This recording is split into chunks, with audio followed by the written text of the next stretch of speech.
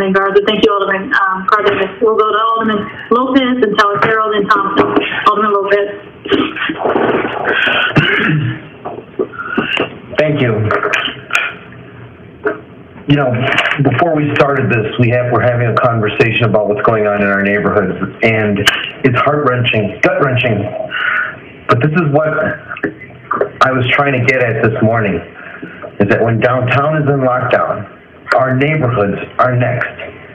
And our failure to fully get ready for what's going on in the neighborhoods, we're seeing this destruction, and we're thinking that it's going to somehow end tonight.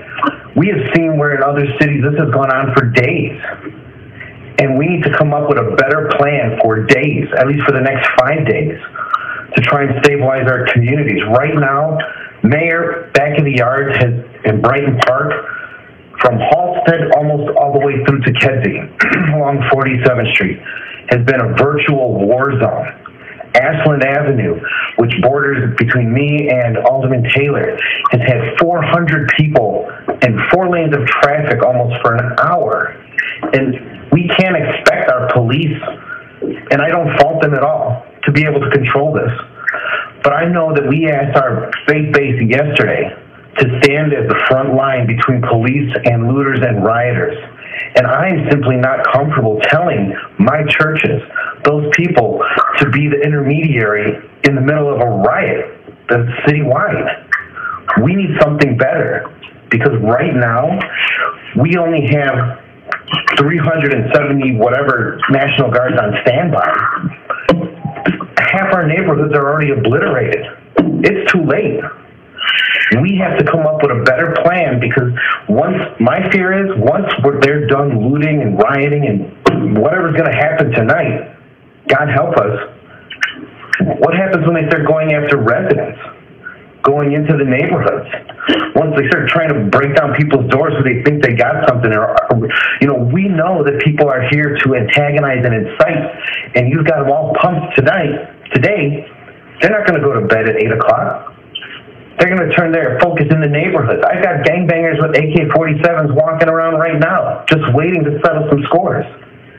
What are we going to do, and what do we tell our residents other than good faith people stand up? It's not going to be enough.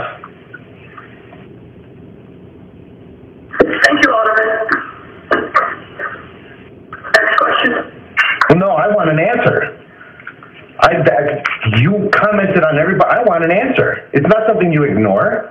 This is a question that I have. I think you're 100% full of shit, is what I think.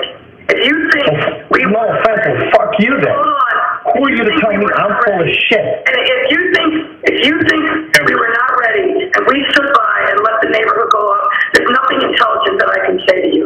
Well, maybe you should come out and see what's going on. The stupidest thing I have ever heard. I understand you want to preen. I understand that you think that you... Mayor, you need to check your fucking attitude. That's what you need to do. Every single person... Right now, no. You need to check your attitude. Wait a minute. I'm being disrespectful. You just told me I'm full of shit. No, you're not. You cannot tell me I'm full of shit. Everybody, come on, let's calm down. Come on now. Let's calm down. Wait a minute. Okay. Wait a minute. Ray, cut it off, please. Calm down, please. We're all here. Come on. Wait a minute. Calm down. My neighborhood. Please calm down. Thank you. Right now, we need solutions. So people need solutions. Let's step up, right? Yeah. All hands on deck right now. Right. Bullshit. Okay, this is wrong, but we recognize certainly the devastation in your neighborhood, and it is not being taken lightly at all. Apparently not. Alderman Taylor Farrell.